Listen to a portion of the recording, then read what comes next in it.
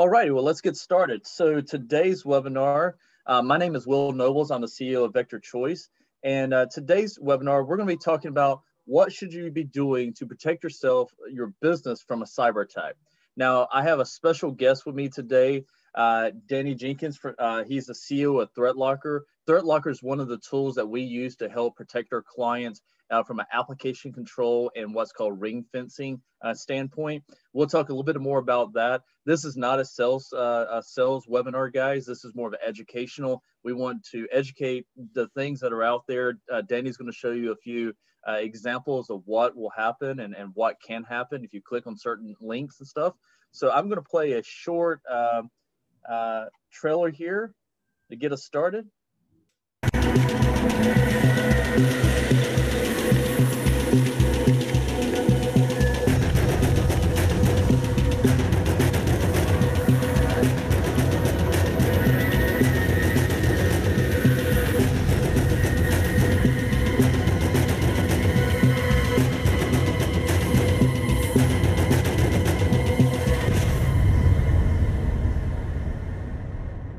Yes, and cybercrime, if you're interested in watching a documentary more in depth of what we're talking about today, but also will scare you to death in some ways, the movie, I star in that movie as a documentary on Amazon Prime. So if you would like to go to Amazon Prime and see it, if you're interested and you don't have Amazon Prime and you would like a DVD of it, we could definitely send you a DVD of the movie as well. It's really depicting several experts talking about the risk that's out there with cybersecurity. So real quick, let's talk about who Vector Choice is. We've got guests on here that are not familiar with Vector Choice. Vector Choice is a managed services provider. We have our corporate offices in Atlanta, Georgia. We have offices in DC, North Carolina, Baton Rouge, Louisiana, Mobile, Alabama, and coming next month, Phoenix, Arizona. We have been honored to be accepted for the past 2 years on the Inc. 5000 and the MSP 501, which is the top managed services providers in the world. So it's been an honor to have that as well. A little bit more about Vector Choice. Here's our offices, the cities and states that we support, even the countries that we've done business in. We do a lot of things with HIPAA, PCI, ITAR, SOX, and GDPR compliancy. So we know how to secure you and lock you down and make sure your business is running secure and safe. So I'm going to go ahead and enough of me, enough of Vector Choice. I'm going to get Danny here. Danny, like I said, is the CEO of ThreatLocker, one of the products that we use. He is a brilliant brain, been in cyber for several decades now, even though he's still a baby at heart, but he is very good. So Danny, I'm going to turn it over to you and let you kick it off. Well, first of all, thank you for inviting me today. Well, it's we've been working together for some time now, and Vector Choice is a really good partner of ThreatLocker, and not because you buy our product, that's of course important, but because you really do care about your client's security. And when it comes to small businesses, we got into ThreatLocker. I got into ThreatLocker because I just saw this huge problem. So having good partners helping the small business community, whether it's with ThreatLocker or whether it's with other tools, is really what's required to get us ahead in this war that's currently ongoing against cybercrime. It definitely feels like a war for sure. So, I remember when I first worked on a small business, my background is kind of big enterprise. So I've dealt with big banks and insurance companies and healthcare and government agencies. And you get used to a certain process of hackers and attackers and bad guys coming after you. And when you're a big bank, it's just the ongoing course of business. It's every day someone's trying to get in and every day you're trying to get them out. And just like your physical building, banks go home, they have safes, they have vaults, they have time locks, they have things like that. And they were used to their cybercrime. They're used to that cybercrime, and they're almost used to the loss associated with it too. They're willing to write off $500,000 every week just because that's part of their business. So I was used to dealing with that risk. But I remember I was called by an insurance broker in Australia. So I obviously had a reputation in the industry of being one of the best for recoveries from attacks, so forensic analysis. And an MSP in Australia called me and they said, I've got a small insurance company. They had 20 employees or something, and they've been ransomwared. And I'm pretty sure everyone knows what ransomware is, but I'm going to break it down just to say it out. What ransomware is essentially a virus or piece of malware on your computer. It's an attacker. They encrypt all of your files, or they take your files, and then or both, and then they send you a mail or they give you a message saying, if you want your data back, you got to pay me $20, $100, $500,000 to get it back. We see it all the time. We see it on the news all the time. We see 3 cities in Florida paid over $2 million in ransoms last year to get their data back. But what we don't see on the news is every minute there's a small business equally affected by the same cyber attacks. This company, everything was gone. Their backups were gone. They embedded themselves into the system. Their files were encrypted. Their claims databases, their email databases. You just imagine in the morning as an insurance broker, everything that you're doing is gone. Every customer, it's terrifying. And these guys had actually gone off and paid the ransom. So they paid, and in 2014 it was much lower. They asked for $20,000, not $500,000. So the number. And Danny, a lot of small businesses think I'm never going to get hit by a ransomware attack. I'm too small, because they only hear the people in the news, like you were saying before. But we see small businesses get hit every day with ransomware attacks.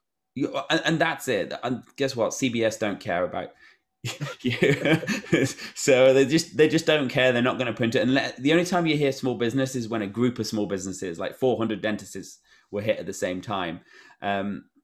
So they just don't care. It's not even news. I came in and, I worked with these guys for probably a month on the recovery, and they didn't go out of business, and we were able to get 70 to 80% of their data back. It cost them, in terms of loss of business, in terms of loss of data, millions of dollars. So it was not a cheap. They were saved by the fact we could use recovery tools, disk recovery tools, low-level recovery tools. But ultimately, it was not a cheap savior, and they had to make some pretty substantial changes afterwards.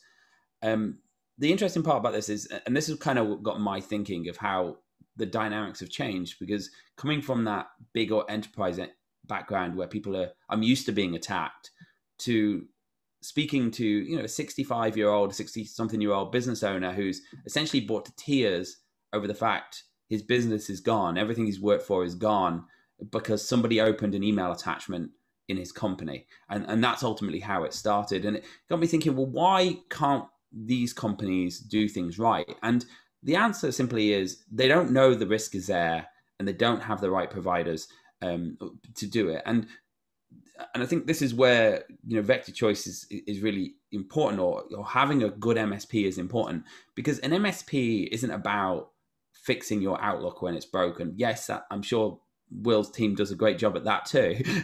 But it's about building proper security practice. It's about building proper policy. It's about implementing proper controls, proper solutions, and monitoring and managing those controls. Because 10, 15 years ago, you had to worry about being attacked.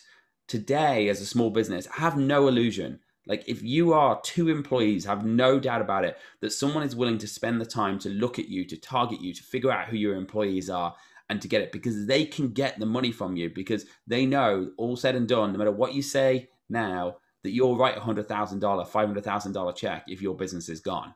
And not only that, maybe you won't write the check, but they can equally steal it from, just take it straight out of your bank account now. Well, they don't need you to write the check. So they'll actually, whereas 10 years ago, if you were Bank of America, people were profiling you, figuring out who your employees are. I mean, we saw Tesla just a few months ago. Someone offered $500,000 to get into Tesla. They're going through that effort. But now they're saying, you know what, I can do a lot less effort. I can spend a week figuring out what you like on Facebook, what your political affiliation is, what emails you're most likely to click on, who your favorite singer is, and use that, manipulate it, who your partners are, who you do business with, and use that to manipulate your employees to essentially open the door into that environment. And you've now got to somehow become an enterprise in your thinking. As a small business, you have to think like an enterprise, think of defending like an enterprise, because you're basically dealing with the same type of attacks. Yeah, Danny, we just had a customer of ours. I guess the vendor got hacked, got the invoice, sent an email to the customer. Looks like the invoice that they've been paying for the vendor just had a link to wire the money. Well, the wire was to a hacker account, not to the actual vendor, but the actual invoice was the correct invoice. But the problem is the wire information was different. And it was, I think it was like $74,000 that they actually wired. And luckily, I think it was Wachovia called it, I believe. One of the banks called the transaction and said, "Hey, this doesn't look right. The different name going to a different wire." And because they've had that banking relationship, they called it and called them and said, "Hey, you sure this is where you want to spend the money? Send the money." So that's a good example of emails that you get every single day, and you're like, "Oh, I'm just going to go and pay that. I'm going to click on it and pay it," because you know it's just routine, right? And just pay attention to that type of stuff. Well, it gets worse than that. I saw one recently. Someone had got malware on their computer. They'd opened an email attachment. Actually, it wasn't even them. It was someone else in the company. They're using QuickBooks. They'd opened an email attachment and thought nothing of it. It was a resume. And what it did is it actually went into their QuickBooks database, sent the QuickBooks database to the attacker. The attacker modified the database, the bank details in the database, sent it back to this program sitting there running under not an administrator, just a normal unprivileged user, and it swaps out the QuickBooks database because a normal user can do that. And now the company is paying in all their invoices, and they're not even saying, "Oh, I'm going to verify this." As far as they're concerned, their database is clean. Why wouldn't their database be clean? So it's not a case of they're getting an email, which is the old way of doing it. I'm just going to chance my arm and send an email saying to Vector Choice from someone that looks like ThreatLocker saying, "Oh, we've updated our bank details. Can you pay us in the new?" That's the old way. Now they're saying, "Nah, Will's smarter than that. I'm going to get one of his employees to open something. I'm going to switch out his QuickBooks. I'm going to change the account numbers in QuickBooks, and he's going to go in there. Oh, while I'm in there, I'm going to listen to their their keystrokes on their bank accounts and everything like that." So they're going a lot deeper than just, "Oh, I know." But of course, if they know, they can even just chance their arm and say, "Oh, your invoice for $600, can you pay it to this account, or $70,000, or whatever it may be." Yeah. And guys, if you have any questions, put in the QA chat, and if you're on Facebook, you can put it in the comments on Facebook, and we will get to your questions at the end here. Yeah, and feel free to ask, even if you are outside of the scope of what we're talking about. Feel free. If you're just concerned about, you read something on the news, should you be worried about this? Probably answer is yes, but but put it in, and feel free to go a little bit off topic inside security as well. There's another thing we're seeing a lot. I mean, and we've been seeing this for the last 18 months, and I think it's become very highlighted in the last week. I don't know if you recall the water company in Florida that was attacked. And this is another example of how these guys are getting smarter. Essentially, what these guys did is they literally jumped onto a machine, and the water company makes news because they're big, but they jumped onto someone's TeamViewer session on a computer. The TeamViewer had no business running on that computer whatsoever, and they adjusted the sodium. I forget the word. High chloride levels or hydroxide levels to 11 million parts for 11,000 parts per million or something from 100, and essentially poisoning the water source. Now, somebody watched them do it, and they stopped it. But scary. That is very, very scary, especially when you're talking about water systems or power plants or electrical grids and stuff. That is very scary. But it's same thing. I think as a small business owner, I look at, if someone hacked, like you were saying, hacked my QuickBooks, or someone did something just small to my company, that's a big impact to a small business, just as much as poisoning water, for sure. Yeah, well, and the water, like I said, it's newsworthy. But here's what's interesting about that: we have seen. I mean, we signed up a partner a few months ago who literally had this happen to them, where somebody had spoofed their email address and sent a TeamViewer link to somebody. So they sent it, and just imagine you're using Vector Choice as your IT provider, and you get an email from an email that looks nearly like Will's. And in this case, it actually swapped out the letter L for a capital I, so you couldn't see the difference in Outlook.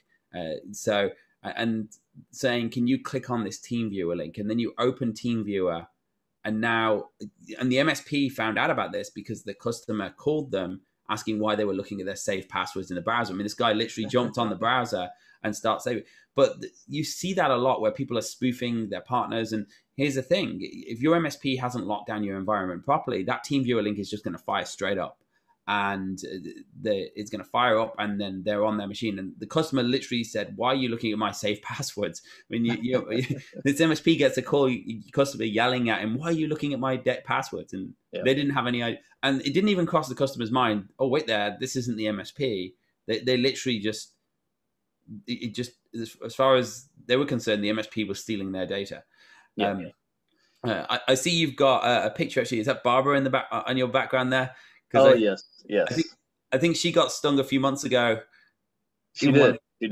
Although I think they managed to get the money back, like $300,000. Again, another example of spear phishing, where somebody will just, if they can find out your business processes, it's very easy to say, "Oh, you're transferring $300,000 all the time."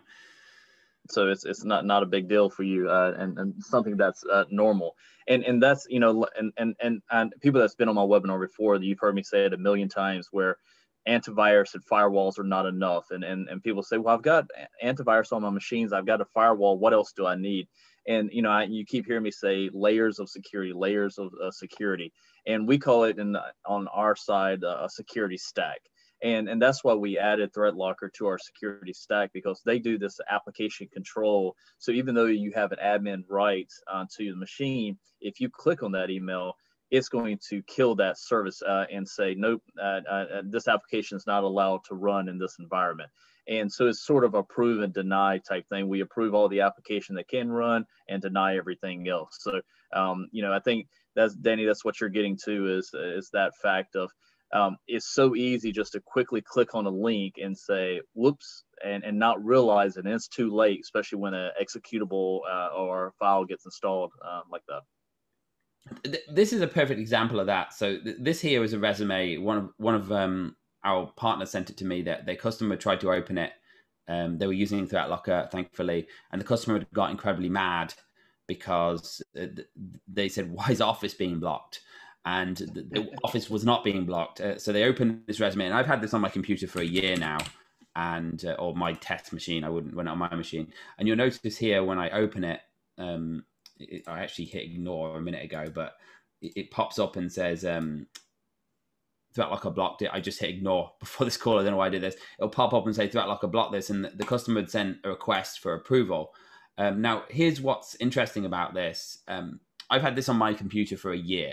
And for those of you who don't know this, VirusTotal is like a database of all antiviruses. So you can check a hash of a file against every antivirus that's out there and see, is it good, is it bad, is it known, what people think about it. And if I take a file like Firefox here and I check it against it, I think Firefox has actually unique hashes, so they might not find it. But if let me go into approved here. So I'll take something that people know what is, and I check that file against the database, it's going to come back and tell me every single database, whether it's good or bad. And some antiviruses have false positives, some don't, but it will tell you what every single antivirus says about it in the market. Well, this resume, I mean, it seems pretty harmless when you first open it. And in the background, what it's actually doing is it goes off and it down. Let me close it because I think I'll get it to pop up again. Oh, I didn't mean to unpin. And what he's doing that. So pretty much what ThreatLocker will do, even though that you got an antivirus, and antivirus doesn't pick this up because it looks like a Word document, but this is actually installing a virus on your machine. What ThreatLocker does, it helps prevent that and will kill that application from installing. Yeah, and what you'll see, now what's interesting about it is when the user requested access to that, because the user didn't know, and some users just kind of know this stuff, they're used to it. Others say, oh, I'm trying to open a resume and it's not working, so I'm just going to click yes to approve everything. But it goes off to the MSP. The MSP has obviously a bunch of security experts that can look at this and say, we know it's not normal behavior for Word to open random data. But here's what's really interesting about this. When I click on VirusTotal here, when I show this list, no antivirus a year after this happened has picked this up. It's still sitting on my machine. It can still encrypt your files. So it's kind of this idea that these guys are trying to keep ahead, and that they're finding ways to elude the antivirus. So you can't just rely on, I'm going to detect every threat out there. The when you think about trying to build security to your environment, it's almost very important to think about. It's not very different from securing your home. I don't think. I mean, Will might have a different opinion. Um, you essentially say, okay, where do I start when I'm securing my home? I'm going to put a lock on my front door. I'm going to put a house alarm in. I'm going to put some cameras in. I'm going to get a dog. Maybe I'll buy some guns. There's lots of different things you can do to secure your home, depending on how secure you want to feel, what you want to do. But when you're building those layers that Will's talking about, your antivirus is essentially your house alarm. This tells you when someone's in your house. Now it doesn't stop someone taking the TV off the wall. It doesn't stop. You can have 3 house alarms. It doesn't help you. So building out balanced security is about making sure that every element in security is different. So you don't invest in 3 house alarms or multiple types of house alarms. You say, okay, I'm going to have a house alarm. I'm going to put a lock on my door. I'm going to put some cameras in to give a forensic audit. And I would almost say ThreatLocker is, if you think about zero trust, and this is just should be one part of your security with a lock on your door. So, and the guy who's unlocking the door is Will's team saying, okay, we're going to review every new piece of software. A resume should not need to run software. We run Office, we run Grammarly, we run Google Chrome extensions. These are the things we trust and run in our business. If something else tries to run, whether it's through a user opening an email or whether it's through some kind of vulnerability or a rubber ducky, and I'll talk a little bit about those for you guys as well, because they might scare the crap out of you next time you buy a charging cable. It's going to stop it from running because it's not on that trusted list. Will, I mean, I don't know do you think rubber duckies are a good conversation or? Oh, I think so. I think, me and you were talking about this. I think we were in Scottsdale. We were talking about it. So, yeah, I definitely love for you to share that because I think it will make people think twice about just plugging their phone into anything. Yeah, I've got a few of them lying around here. I'm trying to find the different types. These are, if you've got any dental clients on here, any healthcare clients, any car dealerships, I've seen so many car dealerships get hacked by these. It's unbelievable. At dental offices, it's very common. Rubber duckies, they are USB devices. They look like this, or they can look like, and I know I've got there's one plugged in over here, and exactly like phone charging cables. I mean, you cannot tell the difference. So I'll pull one up on the screen because I know I have. They're called OMG cables. And basically, if you next time you buy a phone charger and it says made in China, just reconsider it. So just get one from Apple. It's just not worth the cost. Essentially, what they are is they look exactly like USB devices or phone charging cables. This is one here. What they allow an attacker to do is to deliver a keystroke payload to your computer. So when you plug it in, it types keys. It's not a USB drive, so it's not got any malware on it, at 1,000 words a minute. And you might not even see it. It flicks up on your screen so fast. And this is an example of one of the scripts. I'll just share one here. If I go, here's one. I literally type one of the scripts that we did a demonstration for a while ago. What the rubber ducky does is it literally types in this. You don't even see it. It's that quick. Hits carriage return. And what this does, this script, is it actually takes all your data and uploads it to the internet. Now, here's what's interesting about this. It's not malware. This is using something built into Windows, trusted, allowed by your antivirus, and it uploads it to the internet. Everything in my documents folder goes out to the internet. Now, as a business, people often think, oh, physical security is not part of security. But it is, because if someone can do this, if someone can plug something into your computer, they now have an entry point. I saw a car dealer, they had to pay $300,000 to get their data back, because somebody, and of course we all know car sales guys aren't the best people at policing, plugged in a white little cable into the back of a computer while the sales guy was getting his paperwork for the car, and then went outside and created an entry point into their network. 2 weeks later, every bit of data had been extracted, all their data has been encrypted. It was a complete disaster over somebody plugging something in. Yeah, so I want to make sure everybody understands what Danny's saying is, don't buy cheap cables for your phones or chargers, because they can have that on it, and you will never know, right? So be very careful. And we're not promoting Apple at all, but at the same time, buy legit equipment from the right vendors, or you can run into a situation like this. And again, it's this not is worth thumb saving drives or cables. And don't pick them up at trade shows either. Yeah, that's true.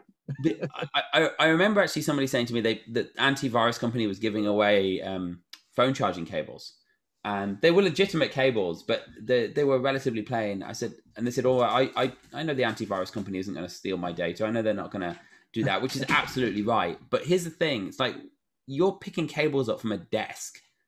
All I have to do, and I did a lot of white hat hacking to get you to pick up that cable, is drop a cable on that desk, to drop a USB dongle on that desk. And now you pick that up thinking, I trust this antivirus company, I trust this security vendor. Why wouldn't I trust them? And they've now got access to your data. The other thing I'm going to say, though, is you have to assume you're going to be hacked. And I noticed that your video at the beginning, Will, it said, not if, but when. At some point, someone penetrates your network. Someone gets into your network. And it's going to happen. So if you think it's not, then you're wrong. The difference between you going out of business, though, and you having a bit of a hiccup is the difference between who's managing it, who's responding to those attacks, and what tools you're using to stop them moving around. And that's kind of where I want to jump in on the ring. So Danny, from that point there, and guys, none of this is scripted. We're just having free conversation now on this. So with you saying that, Danny, a lot of people think IT companies or managed services companies are created equal, right? How would you share right now, in your words, what we call a one-man shop or a beginner IT company, or someone that's really taking cybersecurity seriously, more on the MSSP side, the managed security service provider side? How do you explain to the audience that all IT companies are not created equal? So, and IT companies come for, and there's more serious issues there, because there's IT companies that aren't doing a good enough job.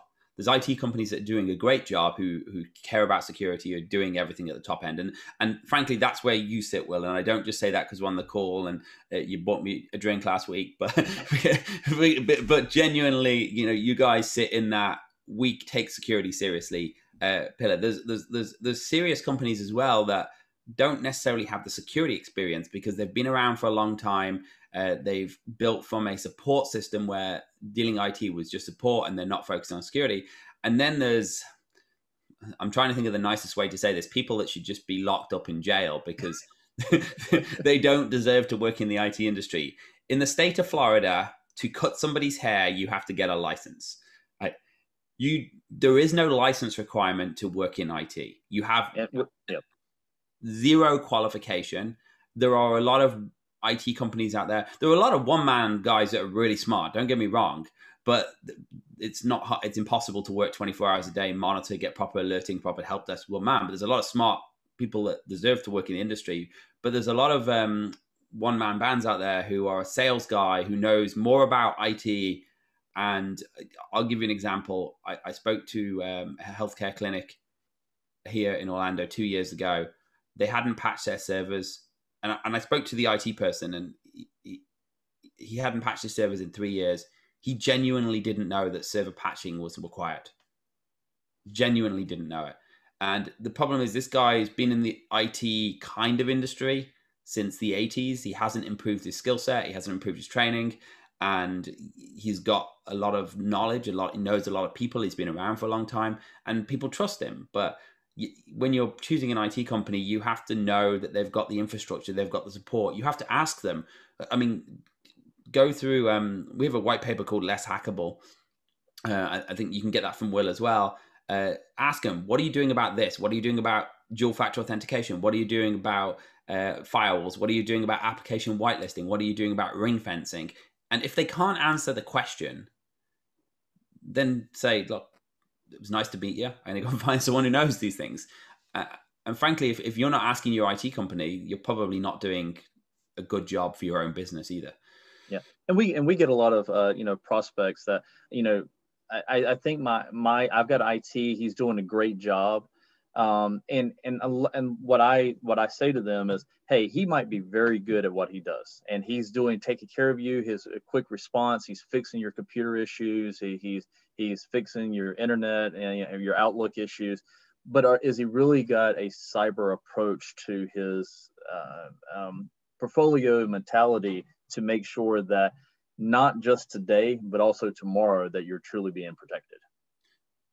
I can kind of give you a little bit of advice. If your IT guy isn't pissing you off, excuse my, I'll get into trouble for saying that afterwards. But if he's not annoying you by pushing back a little bit, he's probably not doing a good job. Like if he's not, security is not about making friends. You don't get into security to be someone's friend. You get into security to solve a problem.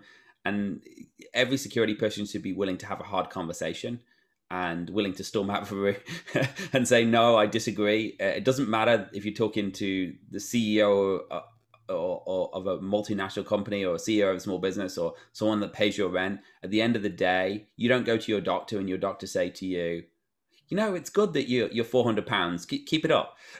You know, you need truth from your IT people. And if they're not giving you hard truths, then they're probably not doing a good job. And a good managed service provider, someone who's willing to sit down with you once a quarter, tell you where you're weak, tell you data so you can make educated decisions, is really important. I absolutely agree. Absolutely agree. So what are we looking at here?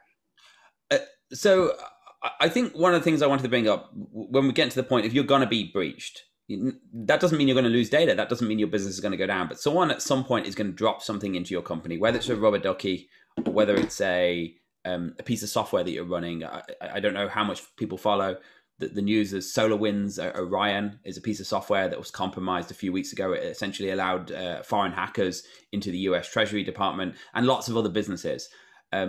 And we'll never know the damage caused by that. But sometimes software that you use, whether it's Zoom, whether it's SolarWinds or Orion, it's going to get breached. And you can't go out there saying, I'm not going to buy software. I'm going to be upset with SolarWinds because they got breached. I'm going to be upset with Zoom because they got breached. Guess what? We're on Zoom now. They had 7 vulnerabilities earlier this year. And every piece of software, the bigger the company gets, the more complex the code gets, the more vulnerable you get. It's just nature. And there's nothing you can do to stop that. But what you can do is you can stop what happens after a breach occurs. So in the case of the rubber ducky, if someone plugs it in, of course, if you can restrict your USB ports, great. Don't buy cheap charging cables. You can reduce your risk. But if someone gets in, if someone manages to plug it into your server, if your cleaner plugs it in, I mean, you're paying your cleaner $10 an hour and someone decides to offer them $500 to plug something into the server, you can control what can happen and how that can laterally move in your environment. So in the case of the rubber ducky, you can't stop a keyboard typing keys on a computer. It's just, otherwise you won't be able to work. But what you can do is you can stop the applications that it opens. And this is something that's very technical. When you start talking about, I'm going to open PowerShell or I'm going to open things like that, you can say, what do these applications really need to do? And you can control them. So if somebody plugs a rubber ducky in and they try to use PowerShell to upload your data, PowerShell really doesn't need to access your data. It needs to do a lot, and a lot that you probably don't even imagine how much it does through IT administration, through software updates and stuff like that. But it doesn't need to access your files. It doesn't need to go out to the internet. So what you can do is you can ring fence applications. So when they are compromised, and there's always going to be a chance, there's always going to be a case when an application is compromised. When it is compromised, it can't eat your data. It can't encrypt your files. It can't move laterally. And essentially what you're doing is you're saying, okay, the bad guy's in the house, but I took my bat and I broke his legs. so maybe not the best analogy. So he's going to crawl around on his arms and he's really not going to do too much damage right now. So if you ring fence applications, and we saw it earlier on last year, I guess now, 2020 did end apparently. In March, we saw Zoom with all their vulnerabilities where it could call on PowerShell, it could steal your credentials. If Zoom is controlled in what it can do, the chances are, I mean, that's not to say you shouldn't patch it, because you absolutely should. If there's no bug, fix it and fix it fast. But for the unknown bugs, for the 0-day bugs, if you limit what it can do, it means, okay, Zoom's allowed to run. Zoom got compromised, but guess what? It didn't steal my QuickBooks database because it couldn't gain access to my QuickBooks database. So what this is, it's really showing about what applications need to talk to other applications, what applications need to access your data. most businesses run 50 or 60 apps, which they don't even know until we show them the list. But the reality is 5 or 6 of those need to access your data. So if you can ring fence, if you build build fences around them and say, this can talk to this can talk to this, then you stop that lateral movement. So when you do have a vulnerable piece of software, when there is a 0-day exploit, when somebody does manage to plug a rubber ducky into your computer, it's not going to move around in your environment.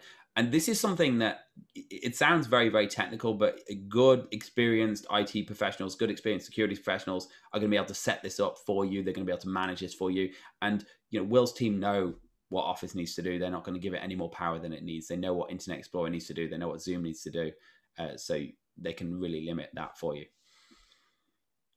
That damage for you. So, and I think in the very non-technical terms, and me being a country boy coming from North Carolina, ring fencing is like putting a bunch of cows in a fence area and letting them out as you want to, and only controlling the flow of that.